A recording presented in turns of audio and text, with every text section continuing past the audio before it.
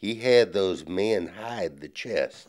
All the time they's thinking must be a mess of diamonds or something for the general to be so secret about it all. Of course, he knew the Yankees were coming. Behind those rotten bales of cotton. His home would be ransacked, his livestock taken, furniture, china, crystals confiscated. If I ever hear of either of you mentioning this, I'll have you drawn and quartered and fed to the alligators.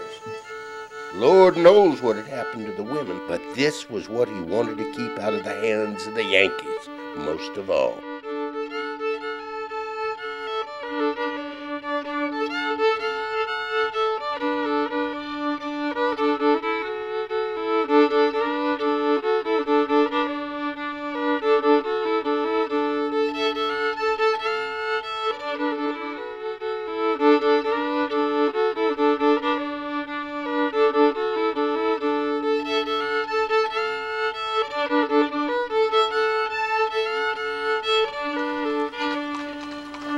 Well, gators ate pretty good that week, sure as shit.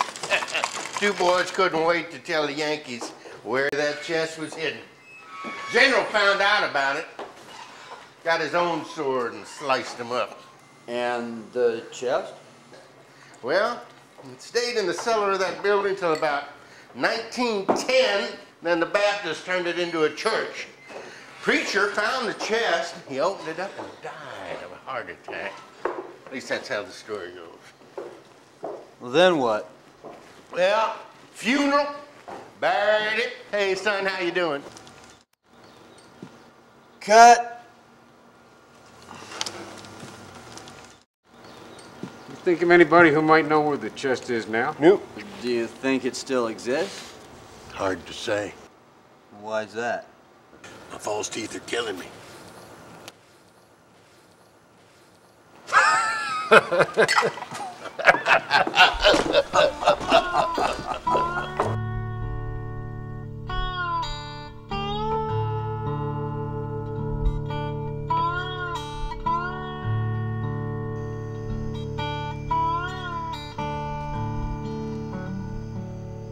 Two guys trying to discover the whereabouts of and then steal the chest wasn't all that unusual.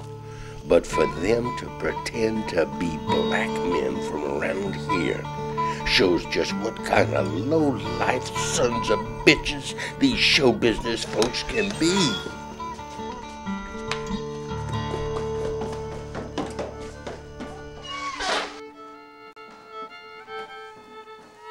See, the deal was General Van Tott got hold of the chest the year before the Louisiana Purchase. A pirate ship ran aground up the river south of what's now Baton Rouge. Seems the pirates had raided one of Napoleon's ships, and the chest was a prize being delivered to New Orleans.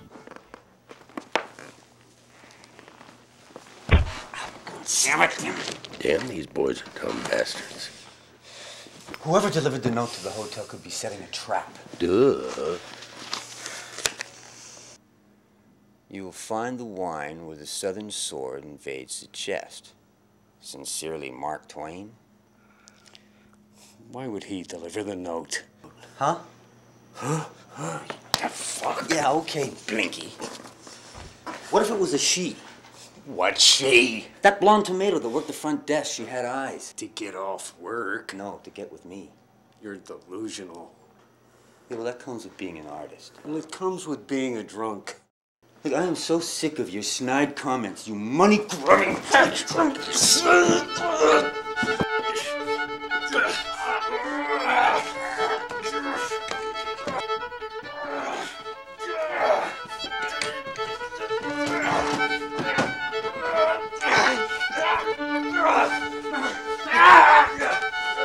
All right, now you listen to me. Listen to me, listen to me. Is that all you know how to say? It's because I'm tired of looking at you. Look at me, look at me.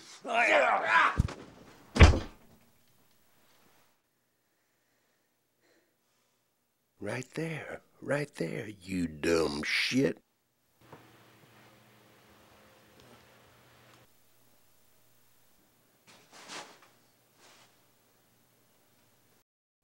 where the southern sword invades the chest. Okay, boys, let's see what you got.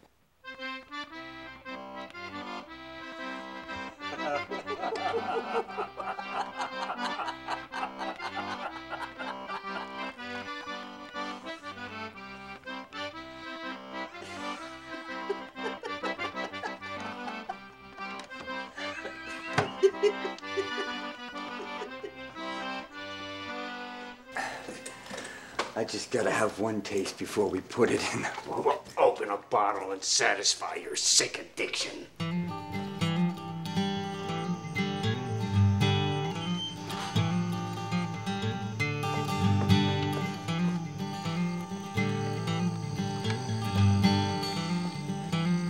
I didn't do this just for the money. I'm an artist. You're a hack! Give me that! And you should have stayed in radio. Broke it, you asshole! That's 15 grand! Difference between a decent post and the same old shit.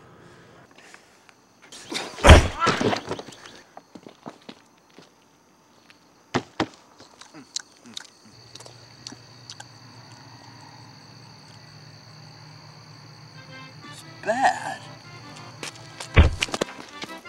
It's cherry cider. Those two guys actually believe they were gonna get hold of some 200-year-old Pinot Noir. I'll make that stupid ass movie. Let's take him down to the boat. Let the river take him down. You want to get this on film? Fuck no.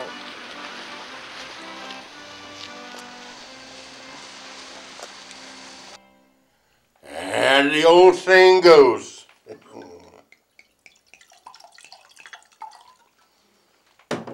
The sun don't shine on the same dog's tail all the time.